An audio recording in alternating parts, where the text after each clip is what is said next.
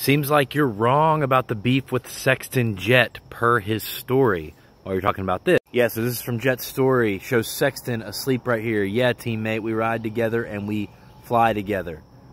So yeah, this is funny. This is cool. This makes me a little bit more of a Jett fan to see stuff like this. But yeah, dude, maybe you are correct. Maybe everything I said or everything I heard is completely off base and there is no beef.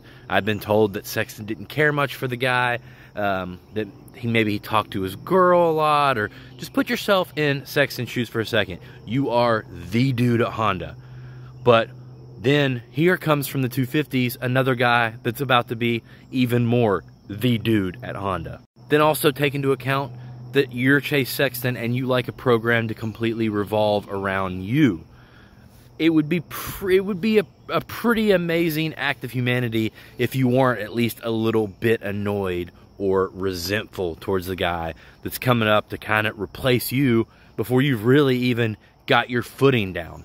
Also, you know, Jett went 1-1 again, obviously, yesterday at Redbud. And I watched, the TV was on him when he came off the track both times. And I watched, and I could have missed it.